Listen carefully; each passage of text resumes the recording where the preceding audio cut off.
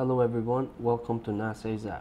Today we will introduce the QDA series as a range of drive adapters that provide users with the ability to install various drives into their PC or workstation, say Windows or Linux, or QNAP NAS to meet various storage needs.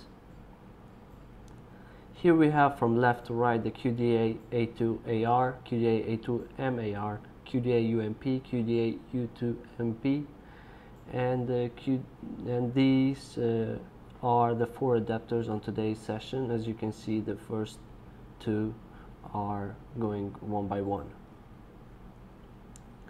So moving on with the first one, the QDA A2AR drive adapter, which accommodates two 2.5-inch SATA drives with a 3.5-inch SATA drive bay with up to 6 gigabit per second file transfer speeds, which supports hardware RAID and provides a disk mode switch tool for selecting RAID nodes.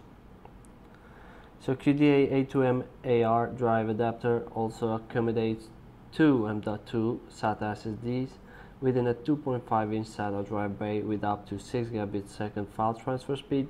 Similarly, supports hardware RAID and provides a disk mode switch tool for selecting the RAID modes, and has a high quality metal construction which assists in dissipating heat from the M.2 SSDs to ensure high performance.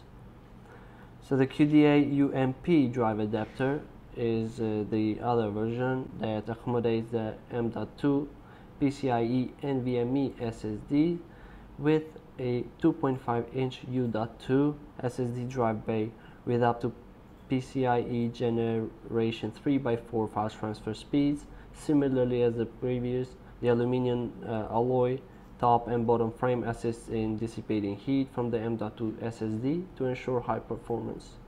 And we have the QDA U2MP, similar as the previous one, but this time it accommodates two M.2 PCIe NVMe SSDs generation 3x4. However, all these disks are constructed in a high quality metal for heat dissipation and M.2 SSD thermal pad for heat induction for cooler SSDs.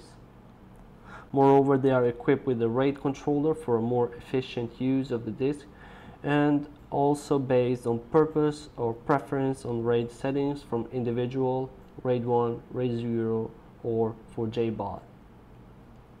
And there is the disk mode switch tool that is packed with it manually to control the RAID switch to create or delete a RAID mode, whereas it takes only a few steps to switch the disk mode on a PC, first by switching to individual mode first, say port multiplier mode, then connect QDA to the SATA data and power ports.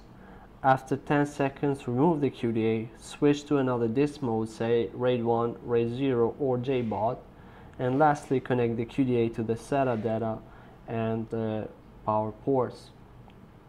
So similarly, you follow the same procedure to do so on a NAS by switching to individual mode first, inserting in the tray, wait for 10 seconds, remove after switch to another disk mode, and connect it again to keep it running. So this is NAS ASAP with the QDA drive adapter series, and I'll see you next time. Bye.